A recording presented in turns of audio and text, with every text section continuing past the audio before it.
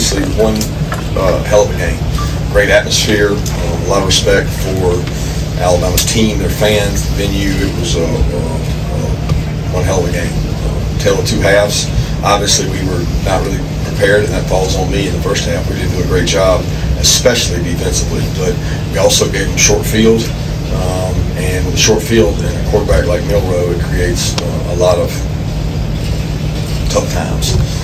I am extremely proud of our team at halftime. I thought our coaches made good adjustments. Everybody was positive, and I talked to them. I told them, I said, look, guys, I've been in the stadium down to Texas A&M, probably just as bad, and came back to make it a game and had a chance to win the game.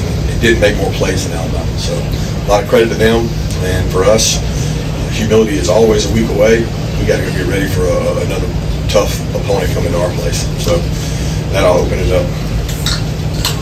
Kirby, what did you do different in the second half to kind of defend Milroe versus the first half? Well, we probably weren't as aggressive. We were more aggressive in the first half and took some chances, and probably got hit on some things that they did a good job of packaging run and pass with him. And he's hard to defend, but when he's 28 of 31 or what it was at halftime, he was, I don't know what it was, but it was not very many incompletions. He's really hard to defend. So you have to pick your poison. Do you want the guy to take off and beat you running?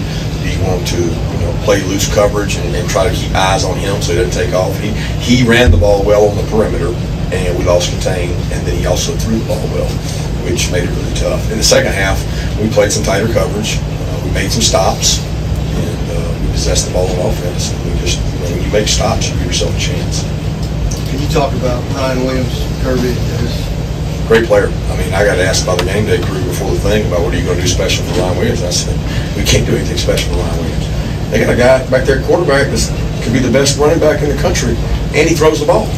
So you can't put two people on Ryan Williams. You can't do it. You got to make him make throws. And we've known Ryan for a long time. He came to our place on several visits. He's such a great kid. He's extremely fast and elusive. He's got great ball skills. Malachi had really good coverage on him on a double move. He got on top of Malachi, and if I had to do it over again, we would challenge him more and get up on him. We were off a lot, but the play he made was actually in press coverage there late, and that's okay to give that up. That's hard, but we caught that ball on them. You got to tackle him. You got to get him on the ground, make him snap it again, and we had momentum, make him drive it through. But we didn't get him on the ground, and that's the biggest fatal flaw of that play. Kirby, you're known for having unbelievable game plans with 2 weeks to prepare. What did they do to surprise you in that first half? I was surprised. We turned the ball over, I don't know how many times, 2 or 3 in the short area, short field, and they did a really good job in the red area. We were going to make Milroe throw the ball in the red area to beat us. We didn't have to. He ran around us. We had our best player on him on 4th and 1, and he outran him to the sideline and then turned up and scored. He ran outside of a blitz defense that we got more people than they can block in there, and he ran a what we call a moon sweep outside. And he's a really good football player. He's a really good football player. So if you could just stop him and not worry about him throwing it, I think you could do it. But when he's throwing it well and they're catching it well, it's really hard to stop. Kirby, what was your message to your defense after the first several drives where they obviously weren't getting stops? Get stops. We got to get stops. You know what I mean? Play by play. We got to do a better job. We got to settle down. We got to communicate well. If you go back, the first drive, we're 3rd and 7, and we worked all week on. They go fast on 3rd down. They hard count. They look to see what you're in, and we practiced that all week. And we talked about not jumping off sides. We jump off sides, and they're deadly in 3rd and 2. They're hard to stop in 3rd and 2. So we got a 3rd and 7, 3 and out. Going to get the ball. Doesn't happen, and they score, and then they score. And then we turn over and they score. It was tough sledding for sure, and I give them a lot of credit. They did some different things, very similar plays, but they had different looks to it. They did a good job with their backs out of the backfield too. Now 1 and 6. Back in the first half compared to what he was able to do late before. Say that again. How do you evaluate Carson back and what he did in the first half and what he was able to do late before? Well, I don't know that there was a huge difference. We had 4 downs to do everything in the second half, so the 4 downs made a big difference. When you got 4 downs, you got a couple of wastes in there. We got to the point where we had to be aggressive and go fast, which opened some things up. I was really proud of the way he played. You know, one of the interceptions was not his fault. He did what he was supposed to do. And, the fumble was probably the one that he'll look back on and say, it's 1st and 10. Just throw it away. Just throw it away. We don't have to make a play there because we got 4 downs. We got 2nd, 3rd, and 4th. And to fumble that one and give it back to them makes it really tough. You're now 1-6 in your career against Alabama. Is there anything that leads to that? I don't know. What's our bounce record? Yes. You know? Has anybody got one better than 1-6? Displayed them 6 times? I don't think so. I think they got really good players. They got a great program. I got immense amount of respect for them. They do a great job. I mean, Nick's recruited good players. Caitlin's got good players in here. It's a tough battle. Of those 2 of them been here. You know, and they've been tough. They've been really tough battles. So a lot of credit to those guys and a lot of respect for them. Coach, saw you talk to almost every guy that walked off the field. What did you tell them, and why was that important for you to talk to each of those guys walking back into the tunnel? Well, there's no greater response of a leader than to be with the guys who go to battle with you. And those kids went to battle tonight. Look, make no mistake about it. That group we got in there, man, they're connected. They're proud. They got pride. And I told them, I said, guys, I don't know what the second half's going to look like. But I do know this. When we watch it, we're going to find out a lot about ourselves. We're going to see what kind of character we got. And I'll be honest with you, I thought we were a team that was in really good shape. I thought that we could play them into the 4th quarter once we had we were in the situation we were. We just had to get one moment at a time. And I didn't want to walk off the field without, telling each one of them how much I appreciated how they responded to it. That was pretty tough adversity there. Going off that, after Kentucky, you said that talked to you a lot about the team. Is there anything different that tonight's loss showed you? We can't turn the ball over and win games. I mean, we know that.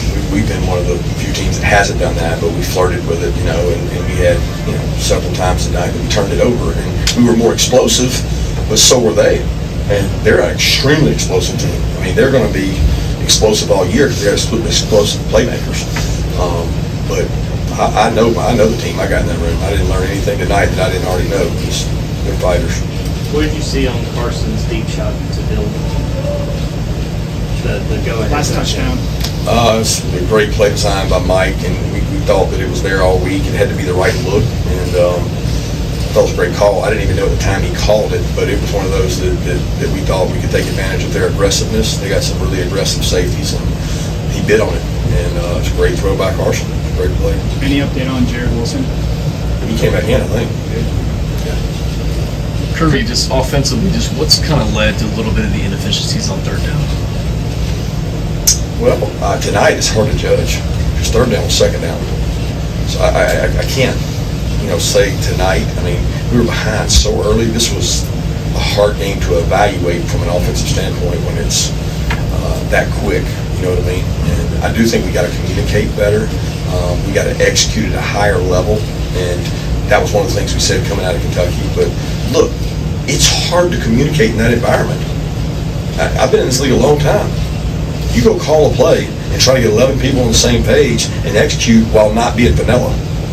It's a challenge, and they make it tough playing on the road, and we got to do a better job of executing at a high clip. I mean, we get a max blitz, we check to a screen, it's a great call, it's a perfect thing to do, and a guy misses it, and he doesn't see the signal, and we throw a pick, so it's like, you can't do those things against good teams and win.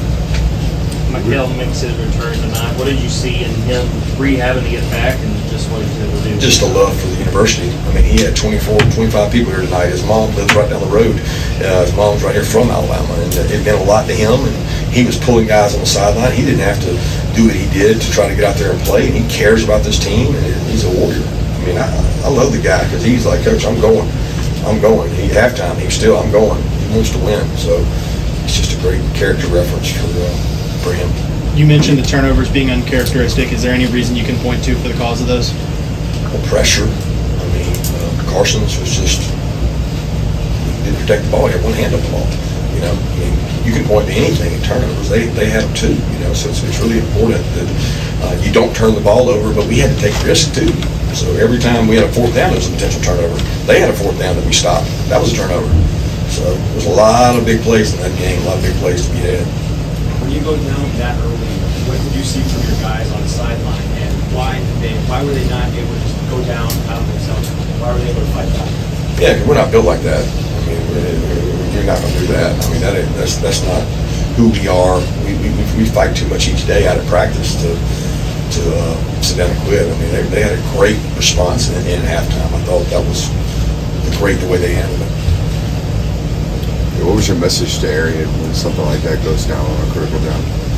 What's that? Which one? When the buster was on, coach. Oh, next play, man. Next play. Next moment. I mean, shoot. Arian made some plays in that game too. You know what I mean? So it's one of those deals. It's a boxing match, and he didn't let it affect him. He just went and played the next play. That's all you can do is play the next play, man. You just keep playing the next play.